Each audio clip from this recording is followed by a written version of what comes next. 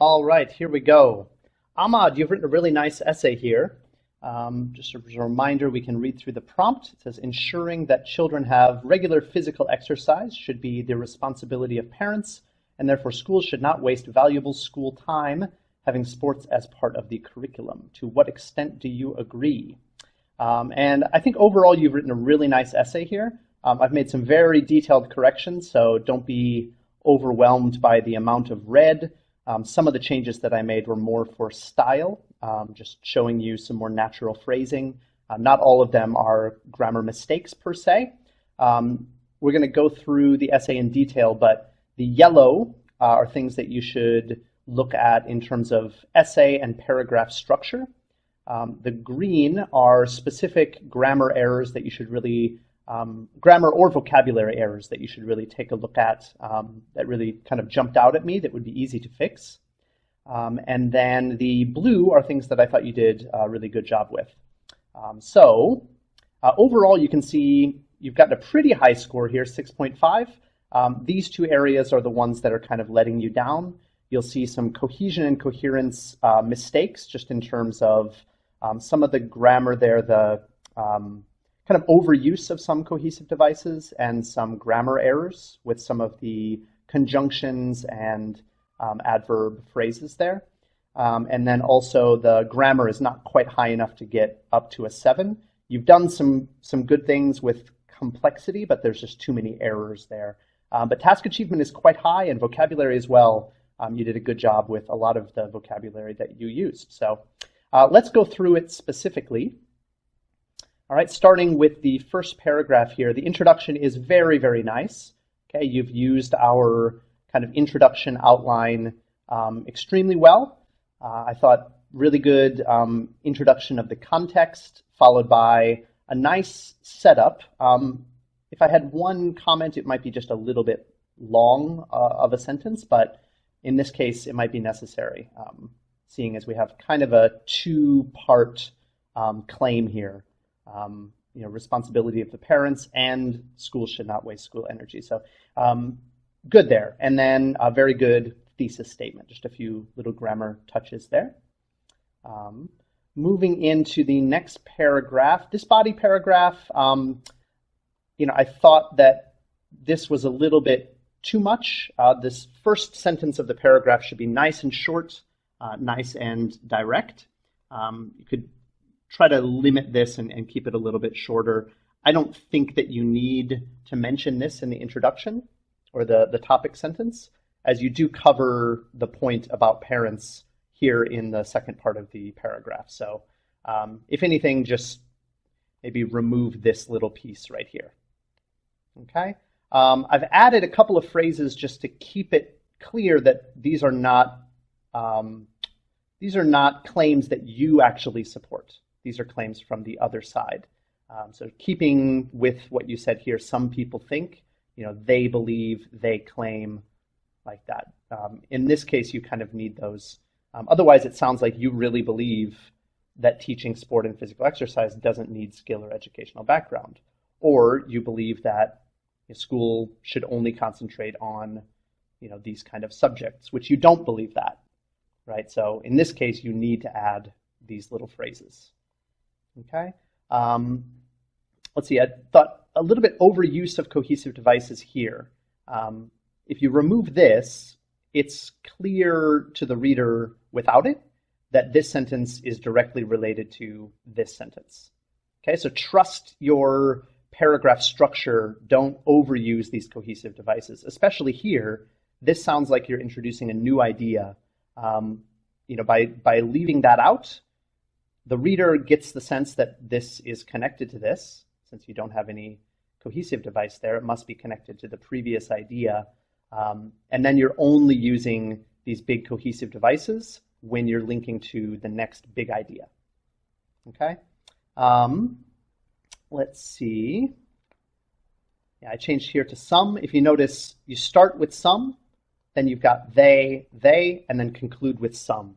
This final sentence, it can be removed, but if you're going to include a kind of conclusion sentence for the paragraph, it's linked back up with this first sentence.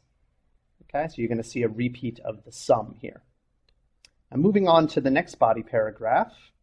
I've removed this sentence. It's not offering any new information. It's just essentially saying the same thing as you said here. Okay, so this can be removed. It sounds repetitive.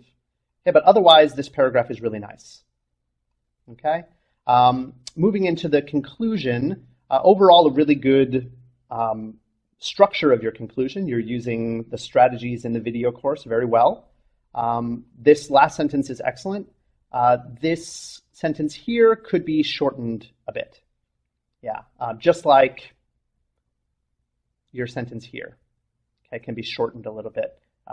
Yeah, make this more concise. That's what the examiner's kind of looking for there.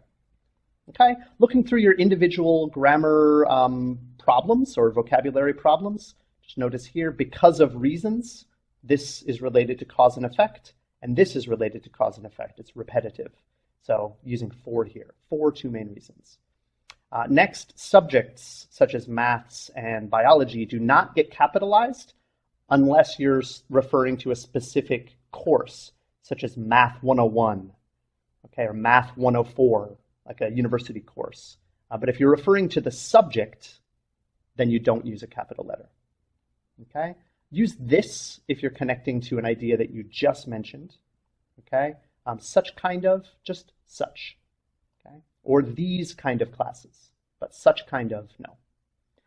This was used throughout the essay. Exercise in this context should be uncountable.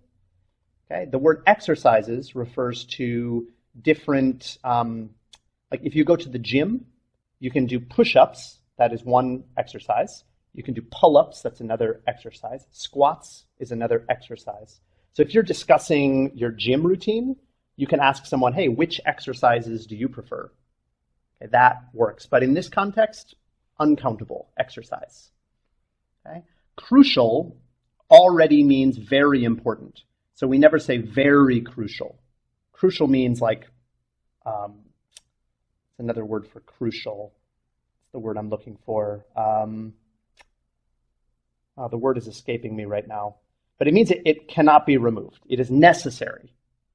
Okay? You can't be very necessary. It's either necessary or not, crucial or not. So remove the very there. Similar to your problem here, for two main reasons, in several ways. Okay? Because of many aspects doesn't work. Okay? Again with the biology, and here you have although and then however. You can't use both. You have to choose one or the other. Advise with an S is the verb form, okay? And you're going to use an ing word after it. Advise removing. Remove something from something. Okay, so advise removing sports classes from the school curriculum. All right, and then with the verb recommend, I recommend that someone do something. Remove the to. Okay, this is kind of a strange. The word recommend involves a little bit of strange grammar, and you can ask me specifically about that if you want to, but for now, just follow this. The same with advise. Yeah.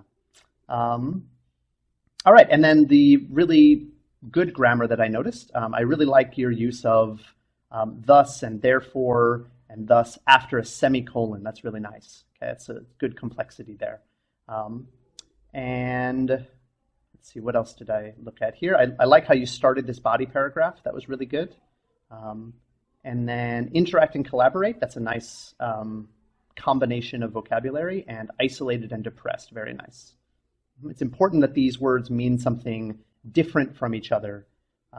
Too often I see students who use two synonyms here. These are slightly different meanings, and that's what you want.